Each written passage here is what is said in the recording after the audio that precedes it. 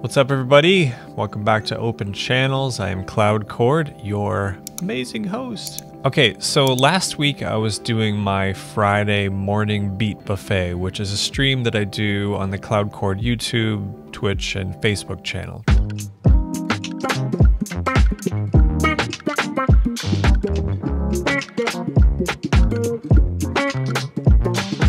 Look up Cloudchord morning beat buffet. I do live looping, it's all improv.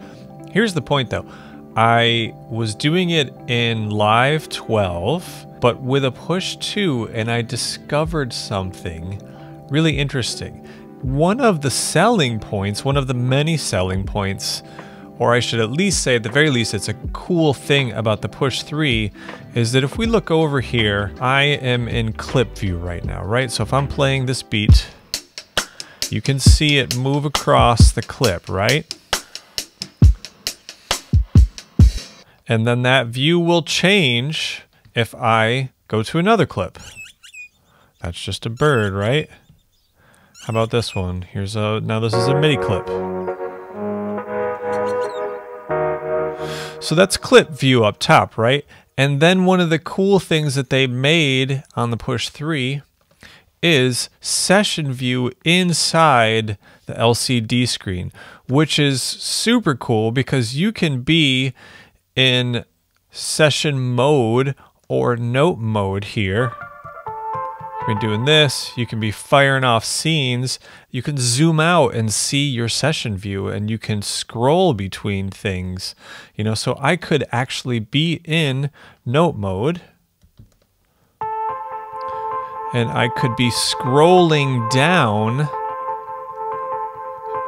to a scene that I'm getting ready to hit, and then I would switch over to session mode and boom, then I could hit another scene like this.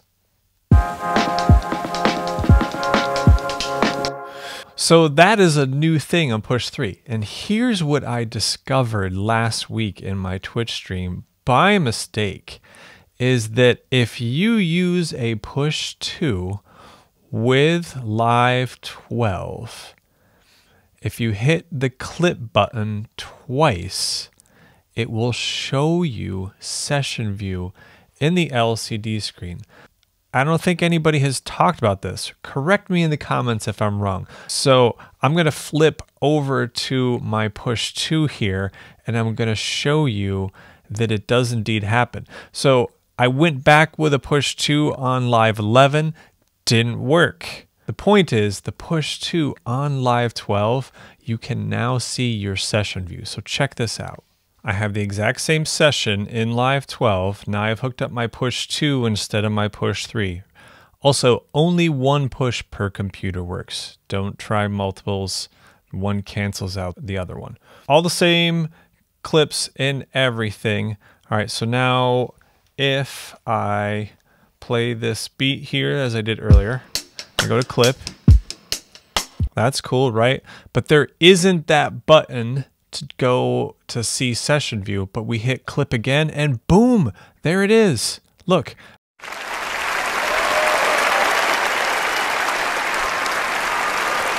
Now I can scroll and see session view, and over here the sessions or the scenes are numbered. So pretty cool discovery by mistake. Again, the moral of the story is a push 2 on live 12, hit clip twice. First time takes you to a clip, second time takes you to session view in the LCD screen above. I'm pretty psyched. I hope that helped somebody.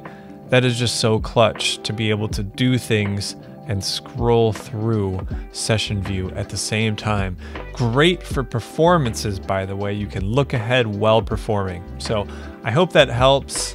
Like, subscribe, notifications on, holler at your boy. Check out my Gumroad in the link. Got lots of free racks. Got a new EP out as Cloudchord called Daybreak. Links in the description. See you next time. Peace.